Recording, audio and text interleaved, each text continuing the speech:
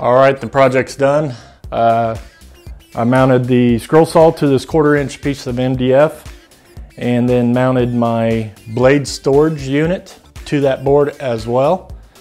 And essentially that's just a block with holes in it, and it holds these little test tubes. Inside the test tubes I hold all my scroll saw blades. And I bought a little startup kit from Flying Dutchman.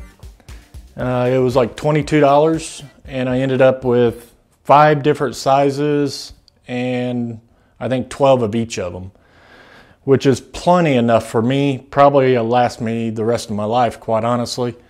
But it's definitely a good way to start testing out different size blades and trying out new different techniques and cuts and so on and so forth. Also, on that 1/4-inch piece of wood, I mounted 2 coat hooks, just dollar coat hooks, and I wrapped the cord around it and put that, what's it called?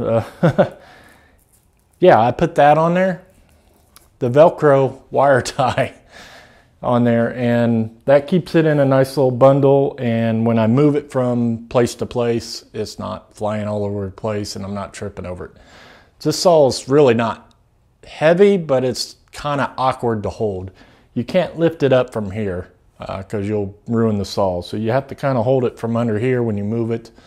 And you really don't want to move it a whole lot, but in my particular case I have to have room for this and my chop saw.